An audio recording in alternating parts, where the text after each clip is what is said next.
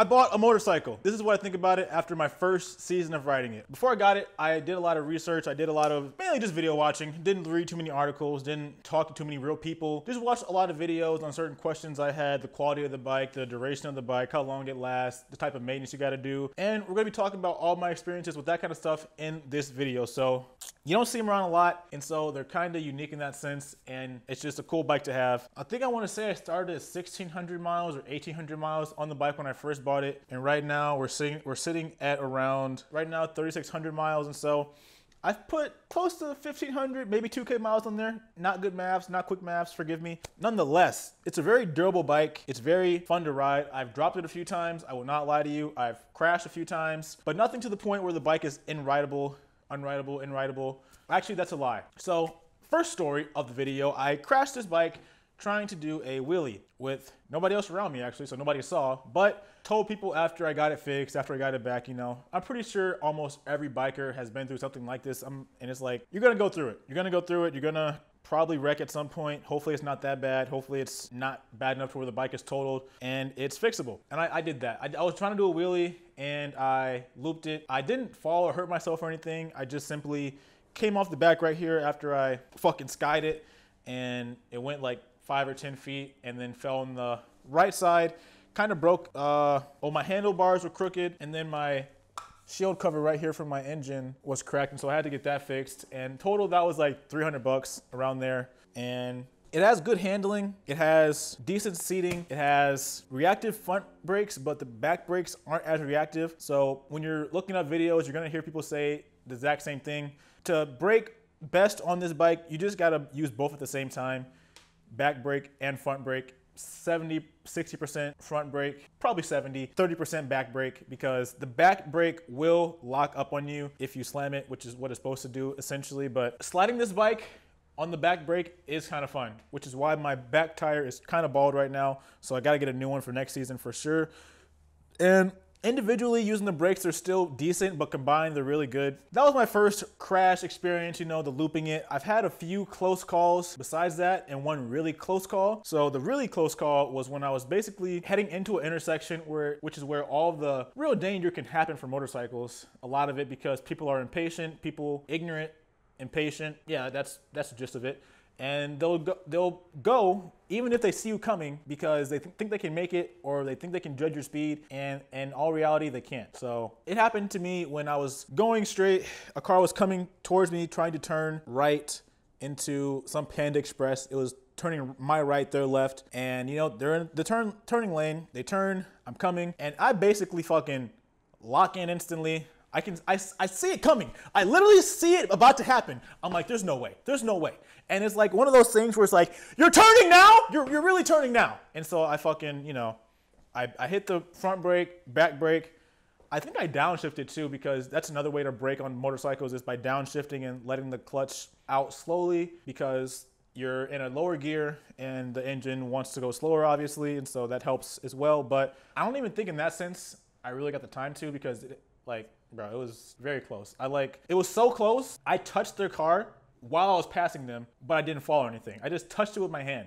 And I don't want to go through anything like that again, because I just had to keep going. I was coming back from break, going to work, and so it was just a fucking adrenaline dump and a half, man. But that was like my closest call besides actually looping the bitch. And then other things I've done, like close calls, I guess you could say, just like people not seeing me in their blind spot. I'm in the turning lane, that kind of stuff. Nothing, honestly, nothing compares to that story. Nothing compares to the fucking idiot who tried to turn the Panda Express because they couldn't wait 30 fucking seconds for a guy to go straight and not die. But nonetheless, look, it's a great bike. It's overall very fun to ride, and on and off-road, even with these tires, is still doable. So don't think that you can't go off-road at all because you don't have off-road tires.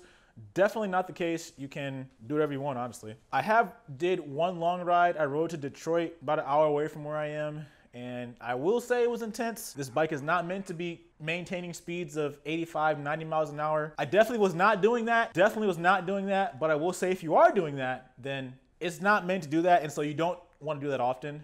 Maintaining speeds of like 75 miles an hour, really 75 is the fastest you should be going on this thing on the highway. Like at a maintained rate. you're gonna be good. You're not gonna be too uncomfortable. You can probably still sit up, but when you're going 85, 90, maxing this thing out on the highway, you're tucked down, your legs are tightened, so you're not, you know, bow-legged on the bike like this. You're tight, everything's tight, and you're just kind of like that for the whole ride if you're going a long distance. And so it's not bad, but it's not the best. So I advise getting a windshield, which is something I haven't done, but I plan on doing, and whatever else you can do to prevent the wind from hitting you, because the wind on this bike is not your friend. But mods, no mods yet. I want to get my muffler changed. It's gonna get louder. Who doesn't want to make it a little bit louder? No real timeline on it yet. We'll get there when we get there. Maintenance.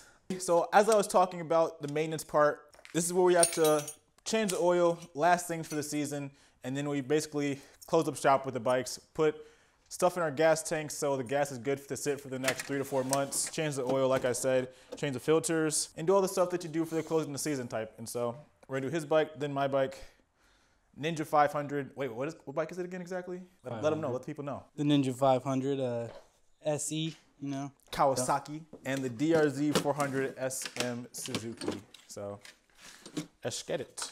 Got all of our tools here, bunch of oil, Happy Fuel, HF-15, treats 12 to 15 gallons, premium fuel stabilizer. This was like 12 bucks? Yeah, oil kit was probably 60, 70. God. It's cool, cold? A little bit, you know, it's nothing crazy. God damn! Joey, come on. Lock in. Lock in. You gotta like fucking yank that boy. I don't care if I lose the washer. Watch this pull. It's gonna be immaculate. I'm watching. I'll let them know. Okay. Not even a drop.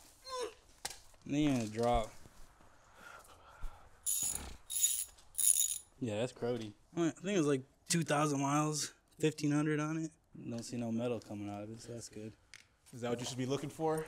Any other signs? Well, especially if it's a new bike. Yeah, makes sense.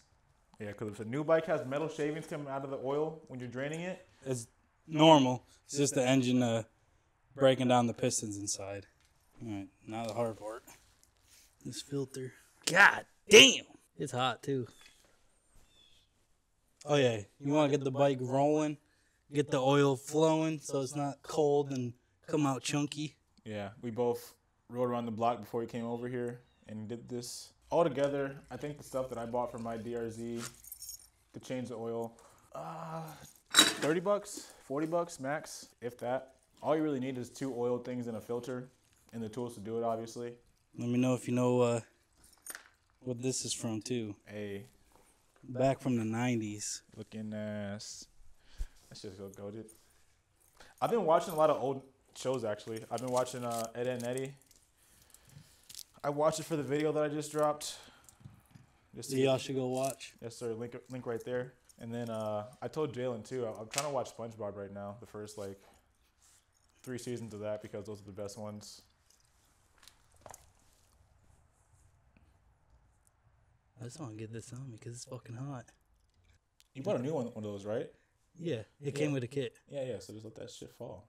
Not falling in there, it's going to splash. Yeah, true, probably. That bitch is hot. Don't drop it. Yeah, you're right, don't drop it. Oh my God. Yeah. No, the only bad thing is it doesn't have that nut on it. So I'm going to have to go get that crank. See how it doesn't have the nut? Because this is like a default one that came with it from Kawasaki. Yeah. That's not off-brand, but off-brand. Doesn't have the little nut to make it easier, so you gotta get a tool to tighten it up. Gotcha. Should be hand crank, but hand crank tightening? Yeah. Yeah, because you don't want to break any seals around there. That'd be bad. Yeah. Get a little glove on so we can... They teach you to lube it up before you put it on. Put it on the gasket. Just take old stuff. Screw it right back in.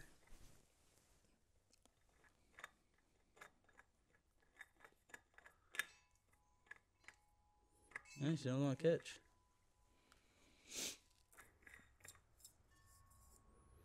Give her a hand crank. Don't touch the muffler. That is hot. That is hot. That's hand cranked. Give her a good little pat down.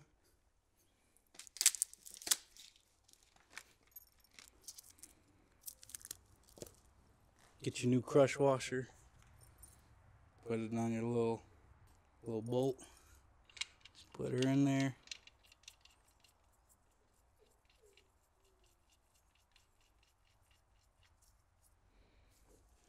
Now you're supposed to have a torque wrench.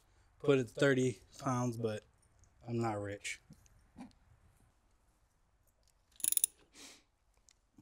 Just give her a little snug. Looks good. Then time to fill her up with oil.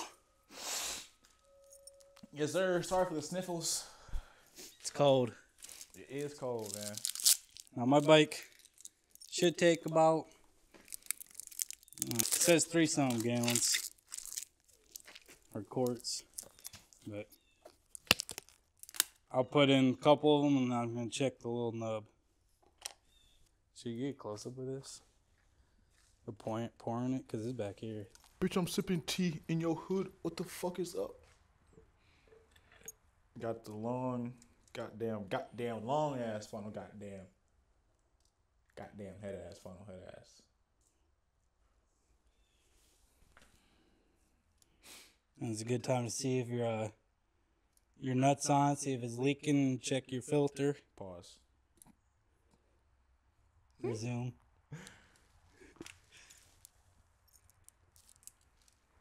Oh, I missed. One's definitely not good. One's definitely not good, he says. Gonna need at least 3, maybe 4, or something. Especially since you take the filter off, even more oil disappears.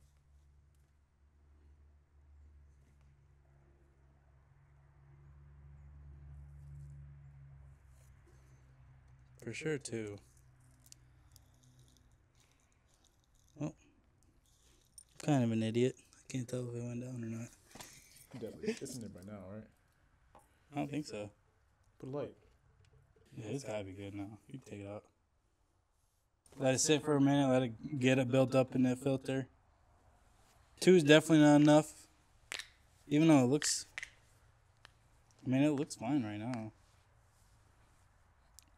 It's right at the line. Yeah, but it hasn't ran through the system. And it hasn't ran. So if you really want to, give it a start. No, don't. It's open, bro. You can't do that. What? The gas, the fucking oil. I can lock it. It's right there. Yeah. Dude, we didn't do that last time, though. Yeah, we did. After we filled it. I put 2 of them already. Foaming up, he said. Started seizing up, he said. You want to make sure you see the neutral so we don't have this bike. Well, it probably won't even start, but put the little lid on. Oh, this is going to hell it up.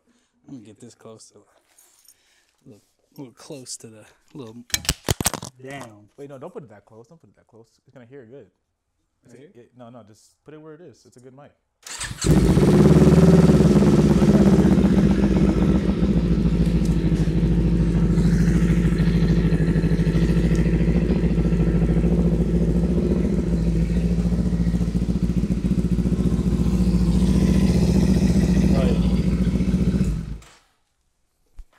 That junk ate right through it.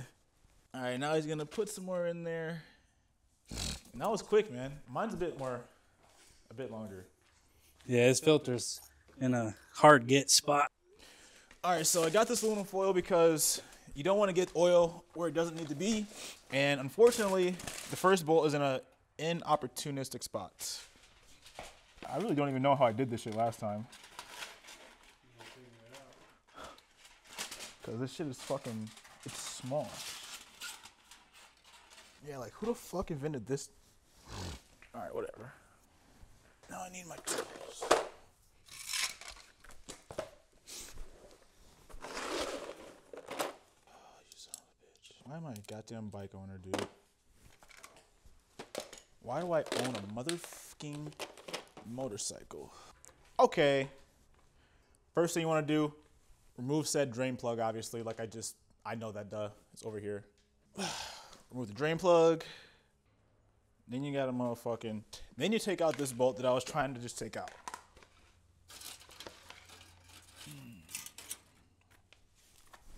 Yeah, it fits mine. Yeah.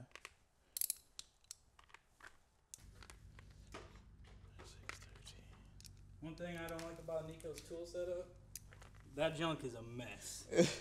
Yeah, I'm not a tool guy. I'm not gonna lie. You got the 10 millimeter next to your 6 millimeter, next to the 14. Jesus, fuck! I broke that bitch. You broke it? The seal? Oh. What do you think I meant? Fucking washer. We're gonna go to Best Buy. I mean, Gilroy's to grab a new one. I'm going to get oil all over my shit. I promise you. I'm not about to do it clean. I think they covered the muffler, not the. I don't remember. Oh. I think you covered the muffler last time. No, you probably did cover it. Like this? You want me to do it? You scared? No, I'm not scared. I just don't like cover the muffler here and then take it out. You don't know how fast it's gonna pour out. Sorry, bro. I'm good at everything I do.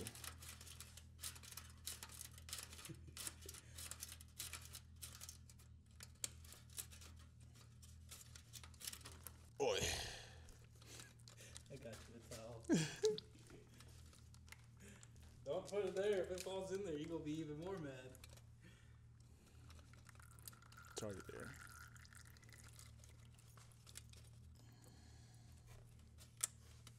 I get to see that falling in. You gonna be like me, but I didn't have that washer last time.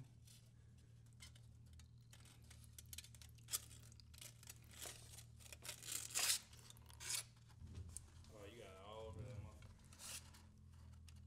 Just put it in there. Fuck me with the magical broomstick and call me Larry Jackson. Oh, God. Okay. That was better than I thought it would be. What are you looking at? Let's let it sit there for a second. Bring this over here. Bring this over here. A little bit messy, you know. It's never a clean job, man. My bike's a bit harder than his is too, unfortunately. Yeah, and we gotta watch a YouTube video on how to do this one. It's that, but like the bolts are just not in like good spots. Like I said, let's use a dirtier one. It's that one? It's there. Oh, it's here and under here. And it's gonna stink too when we turn his bike on.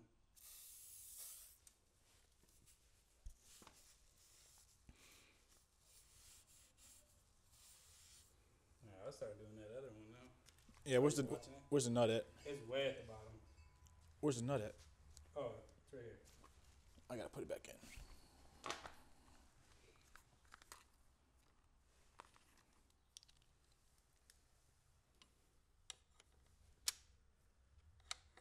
You know what'd be easier? No. Take it off the thing real quick. I just gotta do Treat it this. as a screwdriver. Oh, really? Yeah. No, take this off. And treat this as a screwdriver until it's Oh, gotcha. good. That's that tool shit, bro. I ain't never think of that, bro. That's a good tip. I'm just a smart individual.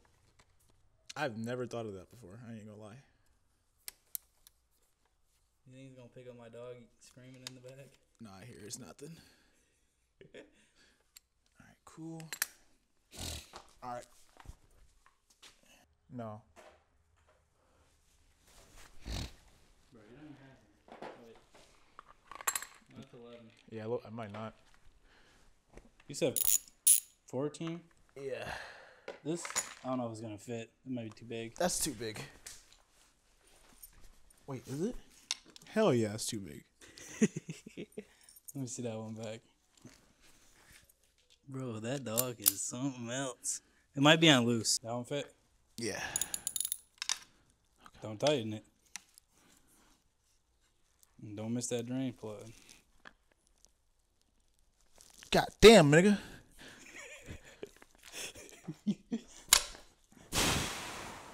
You get it? Yeah. I think last time you did, we punched the shit out of the back. This shit sucks, bro. Give me the extender again. Holy fuck. Yeah, push it. Oh, good shit. Yo, Tools are not cool. Bro, this dude is stupid. I've never used that kind of tool. I feel like that's the standard. Nope, not for me. There is no standard for me, Joey. There is no standard. Just don't lose the washer, since you don't have one. I think it's on there. Bro, I don't want her to come out here, but she gonna keep.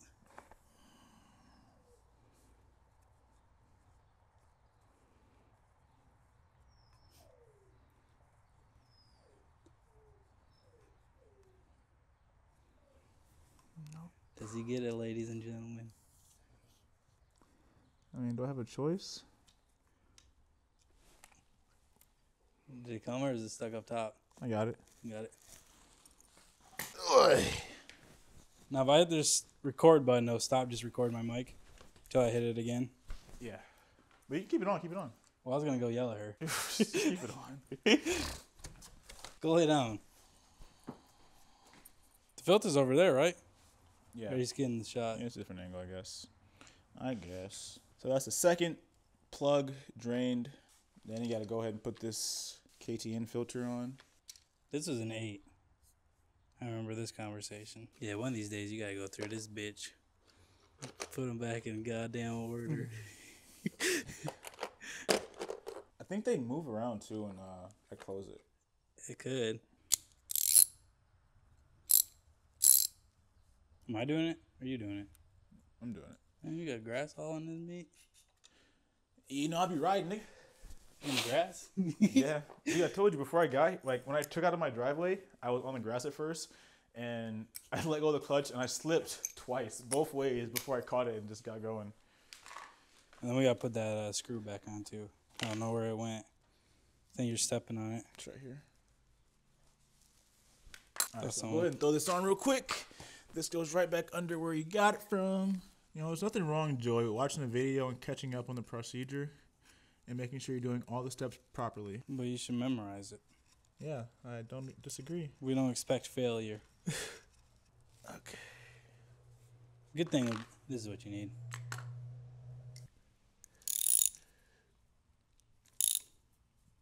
Don't do too much or it's going to be a bitch. It's enough right there, I can tell. All right, so now we got to take this off. Is oil going to come out of this shit? Yes. Bro, what? Bro, do you know what that's called? Yeah, filter. It's an oil filter. So the oil goes through there and it gets filtered. Yo, I forgot about that. Bro. So really, you could dump oil into this instead of dumping it in there, but No. it does the same thing. I mean, is it going to spill over this though? No, it's just going to just pour down. I think that's what it is. I'm going to put something there if you want. I mean, we got... Just play this video. We don't need it. We adapt. We adapt head ass. Phase adapt head ass. Yeah. Ooh, man. Just got a butt shot. I'll just hold it. I don't even know how to hold it. It's not going to come. Yeah, we'll see. Probably not like we think it is.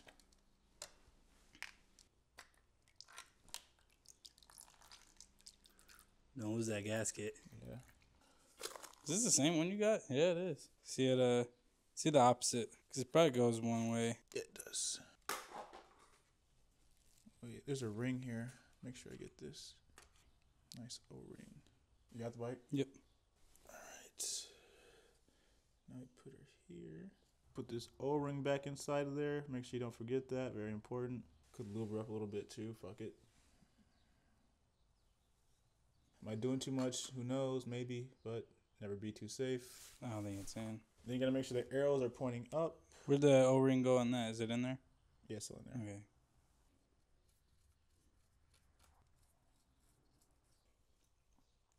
Yeah, these are probably like 10 pounds pressure. Yep, don't want to do it too tight. Is that kickstand down? Yeah. Yep. It is? Yeah. That bitch is well like a leaning. Yeah, she has some gift. She does have some gift. Next step, next year, we're getting rid of this. Oh yeah, facts. The next season ending update.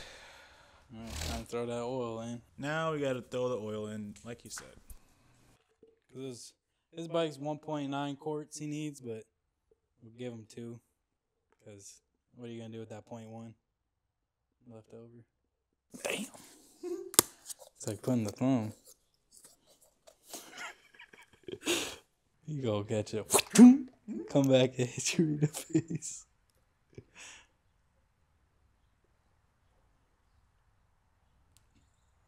You got rid of it all? Oh.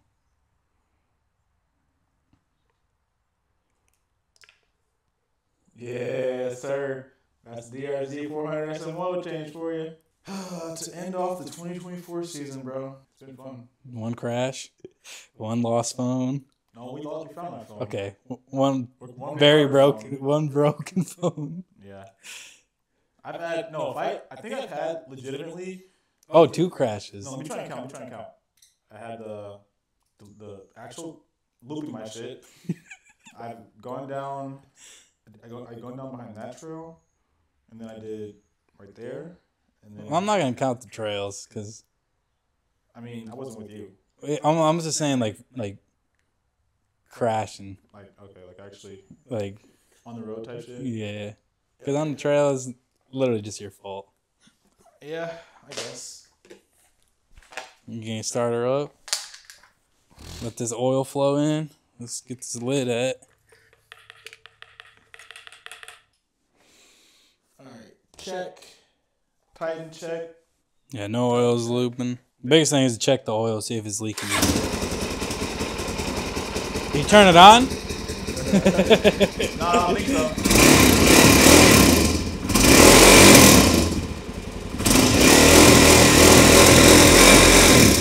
Yeah, when I change, this shit is gonna be so much louder. Yeah. Woo! That's a wrap.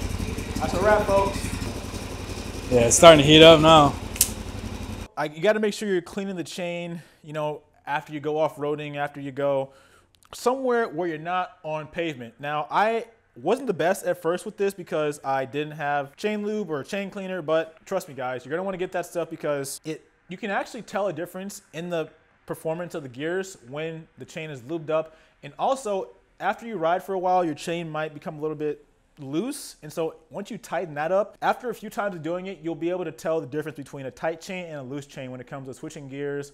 And I think it makes a big difference when it comes to doing wheelies because there's not slack in the chain, and so the reaction is a lot more instant. But let me know in the comments if you guys agree with that or not, because I'm not too sure. Like I said, this is my first motorcycle, my first season riding a motorcycle. At the end of the day, this bike cost me around $6,000 cash. I don't have a loan on it. It's outright. It's mine. That's how I advise you guys get your bikes, because these things are not investments. They're not assets at all. They are pure liabilities in multiple senses. If you have a finance bike, that's a liability. And then if you go out riding, you're putting yourself in danger because you're protected less than anybody else on the road. They're liabilities in themselves, and then they're liabilities to have if you don't pay them off. And so you just don't want to get a toy like this and have to have the payment. I don't advise it. It's not financially responsible. So yeah, besides that, there's not too much I want to say with this video. This is going to be a nice little video for you guys. Just want to let you guys know I got a fucking motorcycle, because I've had one for this whole season now. It's fucking lit. I love it. I'll put some clips in of me and the boy riding, and me and Joey. We had a lot of fun this season, and I'm sure there's going to be more videos, more updates, more riding talks with you guys. And so if you guys are thinking about getting a DRZ or have a DRZ, let me know in the comments down below. I really want to know if you guys are riders. Let me know where you guys ride at, because fuck it, man. Eventually there's going to be a day where I meet up with you guys and we're riding, and I can't wait. I really can't.